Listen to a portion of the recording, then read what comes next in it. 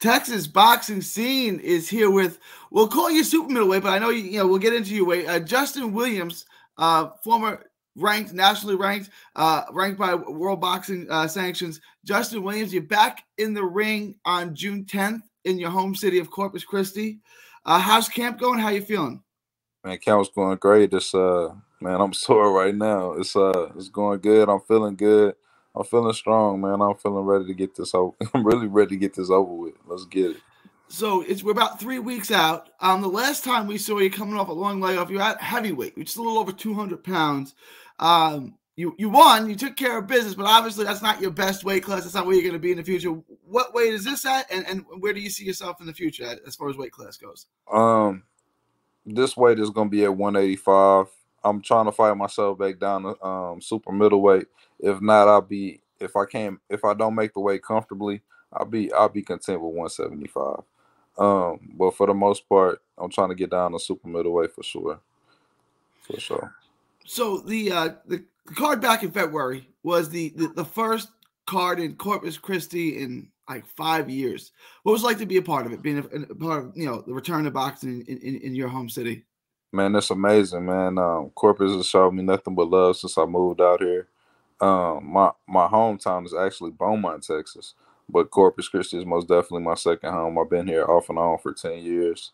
Man, the atmosphere out here is amazing, man. This is really a fight town. The people love boxing here, and so they embrace me with open arms. I love it. You put on a show. You got the win. I want to go back a little bit. You turned pro back in 2010, so that's 13 years ago.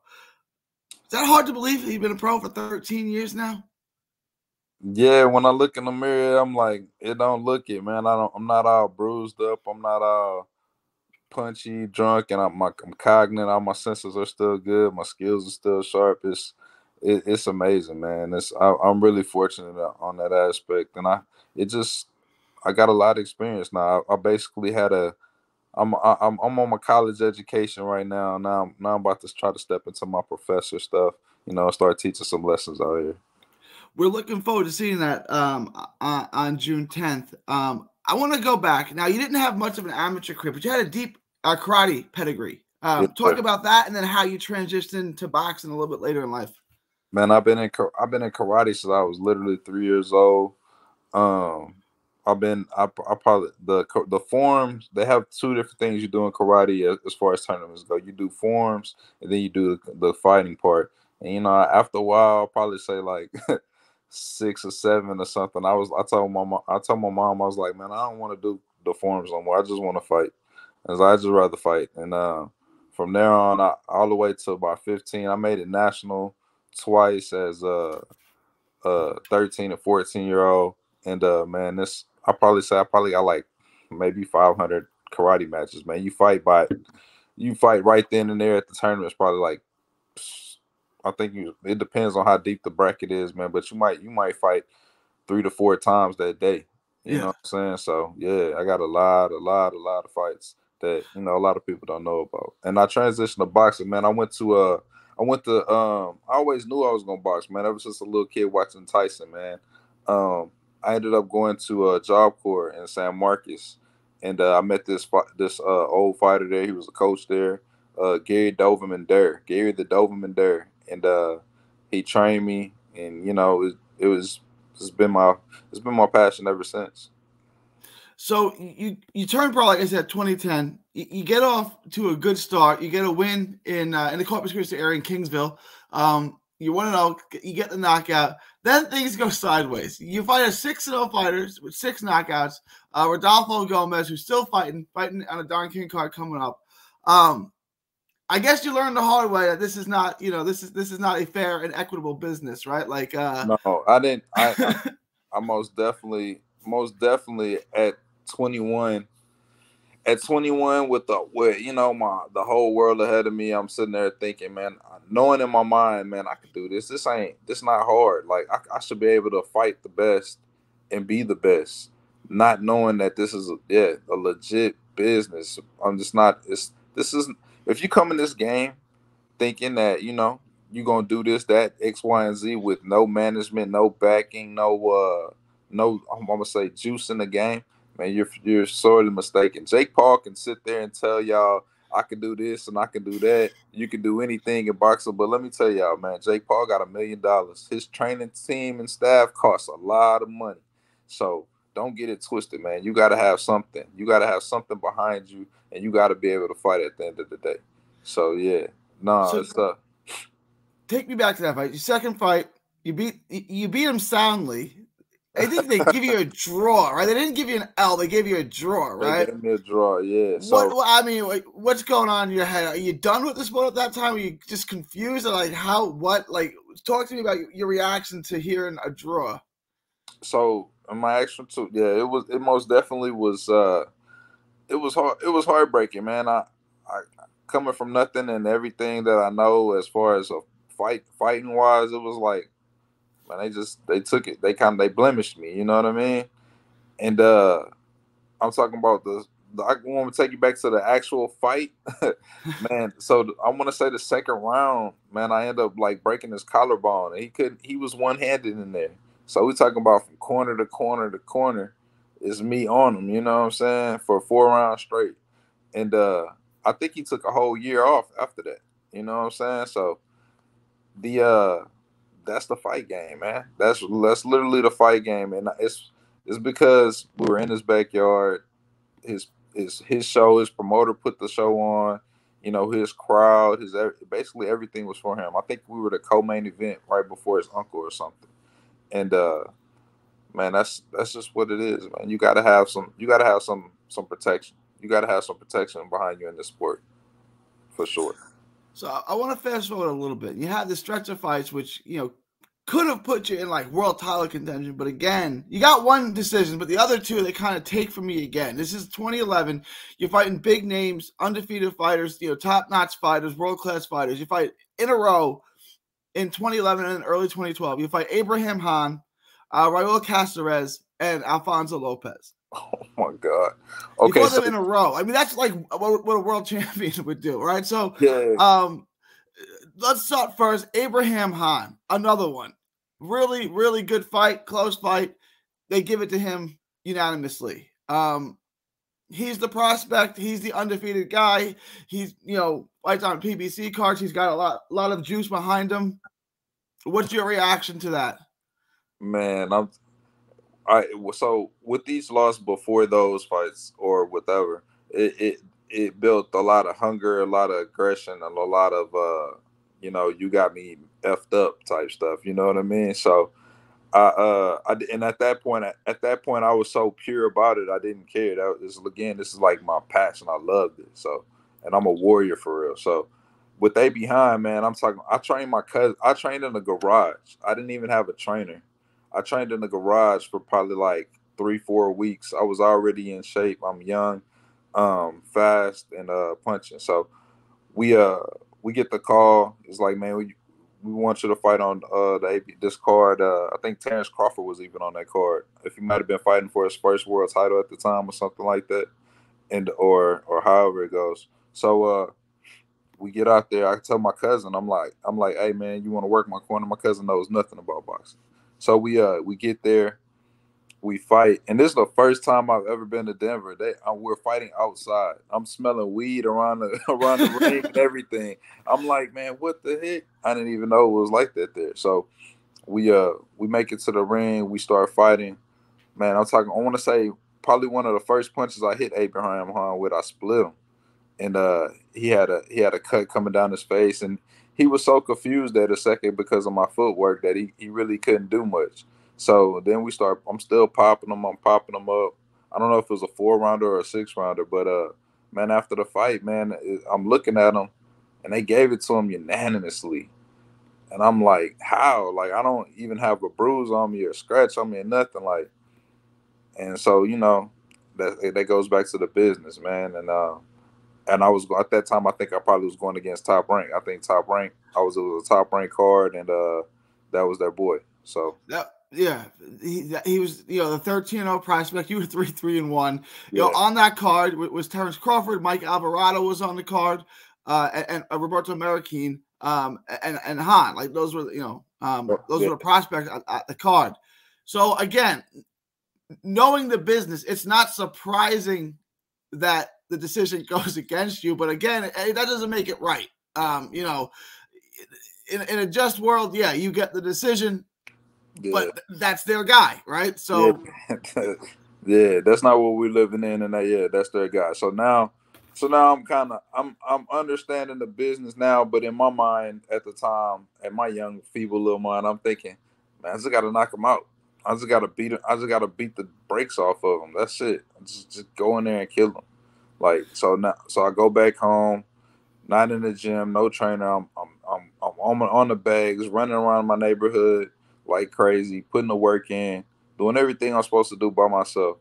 And I think next was who was it? Raul Caceres in the Valley. Yeah, it was Caceres. Valley guy in the Valley. And So again, so this one really got me hyped because on a contract it's supposed to be my first 8-round fight, right? So and then they got the WBO Youth Intercontinental title. Then they got the Texas title on the line. So I'm like, okay, let's get it. Let's get it. I'm like, I don't care what, I will die for this one, you know? So we get there on the scales. Dude look at me crazy, talk, you know, he doing his little talking and stuff. And I want to say, I think it was the promoter or somebody, they were like, hey man, they're not gonna give you an 8-round fight right now. And I was like, I was like, what? And I was like, they gonna make it a 6-rounder. He told me they gonna make it a 6-round. I'm like, well, are the title's still gonna be on the line? They was like, no. I was like, what? So I was like, all right, cool, whatever. I think dude looked at me when I stepped on the scale and was kind of shook already. And another fight, you can watch that fight on YouTube, man. Dude hit me low by 3-4 times in the fight. I think it was that fourth, that third one or whatever. And you know, he hit me so hard, bro. It felt like my nuts went in my ass. So I was like, okay, cool. So I took a little break or whatever. But I was like, man, you watch the fight, bro. You can watch it on YouTube, man. Dude, after the fight was all swollen. He was after that fight. Right after that fight, the writer there, he was like, I ended up going to somewhere to go get my check, and then he was there. Raul was there, the writer was there, and as soon as I walk in, the writer is like, champ. I'm like, bro, I'm still mad because, bro, you can champ that all you want, but I still lost. And the promoter gave me my check, and Raul was there with his family. He couldn't even look at me, bro. He was all bruised up and beat up, and I honestly want to say I'm the first person that actually made him punchy, man. To be honest with you, you listen to him. Yeah, if you talk to him now, good guy. He's a little, he's a little punchy. Yeah. He always tell me, he is a good guy. He's a good person, man. He always tell me, bro, man, you're the hardest fight I ever had. I don't care who I fought even after you, bro. You was the toughest fight. I was like, all right, man, that's cool, bro. But you know, I still want my rematch, but I don't think it's the same no more. So I'm just bitter about it. So it is what it is. It didn't keep you down because you came back early in 2012 on a Paul Wiliams card, one of my all-time favorite fighters, in your home city, Corpus Christi. Again, you go in, you find Alfonso Lopez, who's from Houston, I think, right? Yeah. Well, take it away. What happens in that fight? Okay, so, man, already at the weigh-ins, and this is me being retarded too again, like at the weigh-ins, you know, Sam Watson, you know, out of nowhere, they had a couple prospects on there, that company, whatever that he works for. He's like, "Are you with us?" And I was looking, I'm like, "Nah, bro." No. Yeah. Like I'm in Kingsville training with I finally got a training camp. Finally got a trainer and a training camp behind me. Who are you training with in Kingsville? Jaime Cantu and great coach. Yeah. So I'm out there working with Jaime Cantu. He gets the call, man, and there was a fight previously before that. I think it's the Dia Davis fight. We're in a hotel room at another fight with them, and we're watching Alfonso Lopez, and not everybody like, bro, this guy kind of sucked. Everybody like, man, this dude kind of sucked, and I'm like, wow. I was like, man, this dude fighting for a world title though, like, you know what I'm saying? This dude fighting for the belt, for the straps, and lo and behold, I'm in camp probably like 2 months after that, and we get a call. He calls me to the office. He's like, "Hey man, you want to fight Alfonso Lopez?" I was like, "Yep." He was like, "You ain't gonna think about it?" Nope. And it was like, "Let's get it." Shit, let's get it. I just watched it. We just watched them together. It was like, all right, let's do it. He's like, you're gonna have to move up and wait. And I was like, because right then and there, I was probably fighting around like 154. It's my first time stepping up, and even on the scale, I was like 161. I couldn't even. The most I probably weighed at the time was probably 175. And if you know anything about Kingsville or anything about Texas and the heat over here down there in the summertime, man, you ain't even got to work too hard to keep that weight off, man. It's like 110, 105 out there. You know what I'm saying? So I got on the scale, got right. Then the fight come, talking about, man, it's amazing atmosphere. We're talking 7,600 people in the stands. Showtime, Don King's there. Chris Arreola fights. Tavares Cloud, he's on the card. Man, and at that time, Tavares was the thundercloud. You know what I mean? He was the man. So, and I really think he lost that night too. Watching them win Shalamba. Who else was there? Paul Wiliams. Paul Wiliams. Man, yeah. I meet Paul Wiliams at the weigh-in. I'm standing next to this man, and I'm like, I used to always tell myself, at 154, I was like, man, I gotta fight this guy, right? I gotta fight this guy. Like, man, I stand next to this man. This man like 6'3", 6'4" almost. I'm like, what? How are you making 147 pounds? Like, that don't even sound right. So next thing I know, I spend the night, man. I almost envision. It's like the night before the fight. It's like, man, you can envision and imagine every little scenario play out in your head about the fight, right? It's like a premonition or something. And man, I get in there, and I'm thinking he's gonna be the Alfonso Lopez of Kelly Pavlik. Like, he probably ain't gonna take me too serious, so he might come out gunning and stuff. And he did for like the first 30 seconds. Then I started punching back, and it was, settle them down. Yeah, it settled them real quick. I'm talking about the first little clean connect. So I bust his nose. You can hear him on the commentator say, "We got blood from somewhere." Yeah, that was me touching him real quick. And he wipes his he had white shorts on. He wipes his nose, then he wipes his shorts, and the blood smears across his pants. And that's the first round. So the second round, I'm talking about we in it, and I'm gonna catch what I like to call tunnel vision, man. It's like where you're all I can see for real is the chin, the shoulders, and the body for real. And I end up catching it on him in the second round, and I clipped him, man. And here it is. I'm 3-5-1 fighting a guy 22-2 with, you know what I'm saying, just fought for a world title in the fight. I want to put that in perspective, right? His two losses is a split decision loss to Kelly Pavlik, right, and then the loss to Daya Davis, right? So I mean, this is a guy they have hopes for, right? I mean, he had a split decision to Pavlik, who became unified. Was he undisputed? I think he was undisputed. Right? I think he was undisputed when I think he was. So yeah, no, man, that let me know. That fight right there let me know, like, bro, you belong here, bro. You got to get your stuff together. I'm talking about a swift. I catch, like I said, I catch the tunnel vision in the second round. A swift 3 and a 2. I stepped into the 2 and I sat him down. They said I was the first person to ever knock him down, and I'm like, bro, yeah, this is where I'm supposed to be.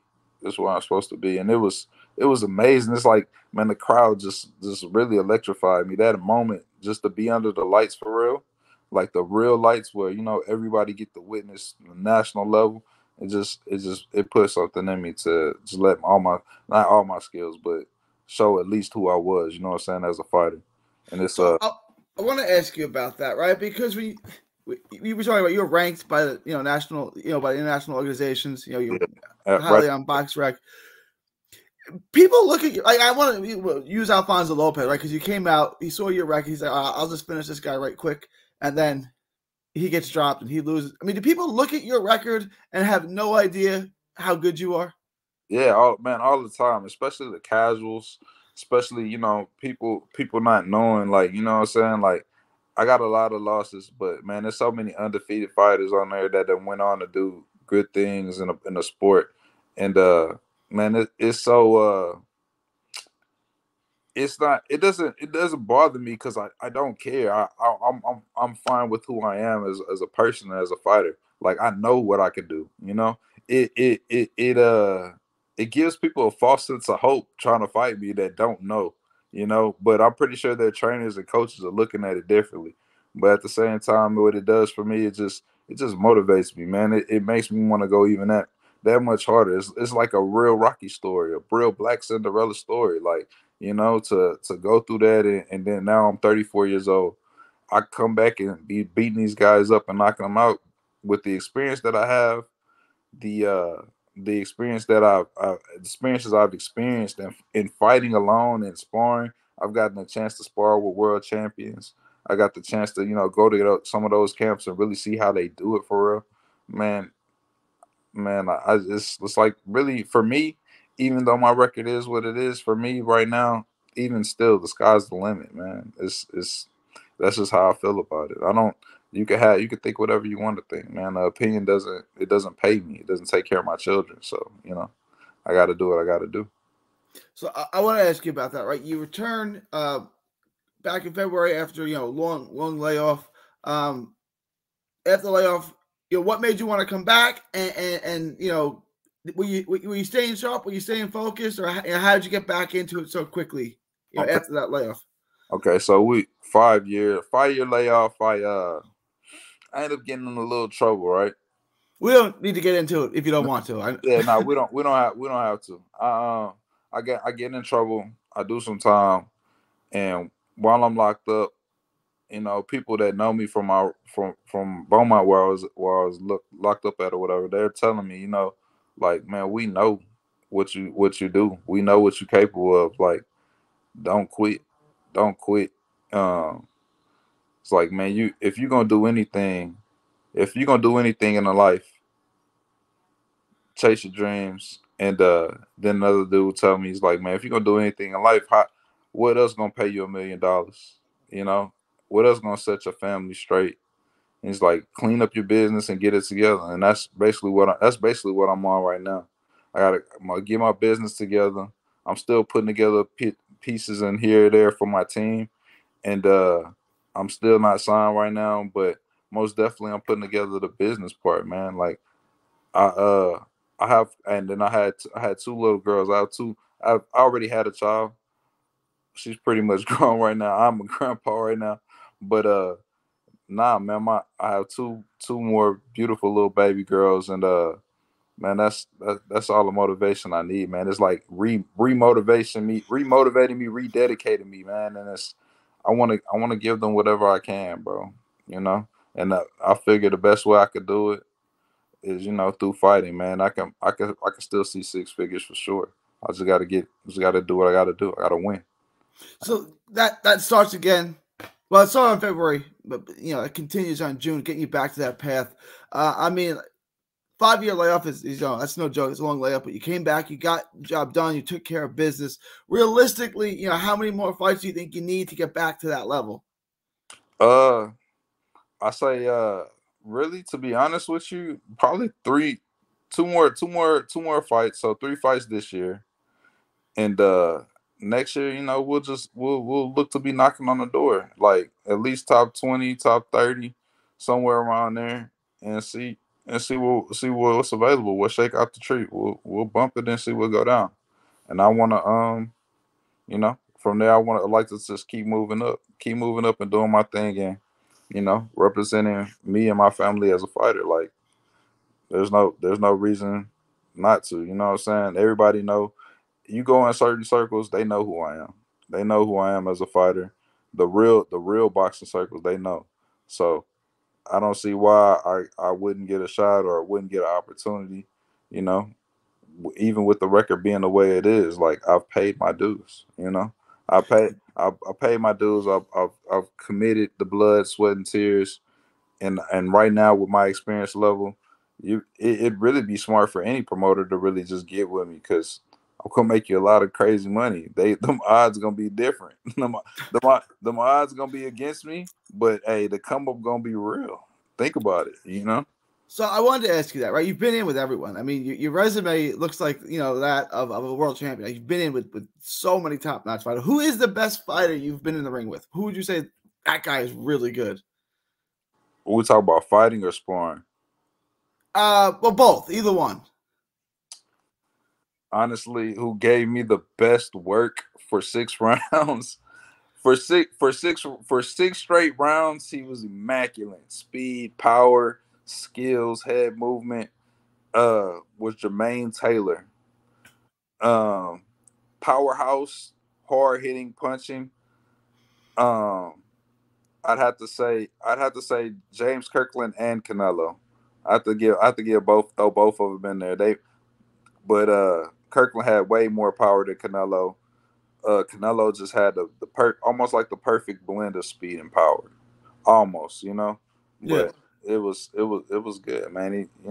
Great work. And fighting, as far as my resume goes, uh, what's that kid? The I wasn't even in shape, man. The kid from the Southpaw kid from Kazakhstan. Oh, I'm gonna butcher this too. Doran Yulsanov or something Yolan like that. Yusunev? Yeah, Yeah, yeah. yeah. He was surprisingly good. Like I wasn't expecting that. I probably really shouldn't have even took that fight right then and there. But man, it was good stuff. That was in Atlantic City. That was a big card. You had Yal Yusunoff on that card, and Travis Kaufman and Keith Tapia were on that card. Eddie Yeah, Chambers, yeah. yeah. Eddie was on there too. Yeah, yeah. Man, it's crazy, man. I've been in a lot of those fights, man. I've been main event too. It's crazy. Like I've been main event on some of those cards, and in my career, and again, like I'm the business. If you look at it from how I'm looking at it, you would want to sign me, even the way the record looks and knowing what I know, the experience that I have. Like we can we can make a lot of good things happen, man. Justin Williams, I'm looking forward to watching the comeback. The comeback's always greater than the setback. June Oh 10th on the yeah, Reyna Promotions card. Looking forward to it. Tell everyone where they can find you on social media. you can find me on Instagram at Justin Deshawn 9, Facebook Justin Deshawn. Um, just follow me, man. It's going down. I'm posting. I'm letting people know. I got tickets for sale. Let's get it. Let's get it. All right, Justin. Looking forward to it. Thank you for your time. Appreciate you. God bless. Appreciate you, Gary.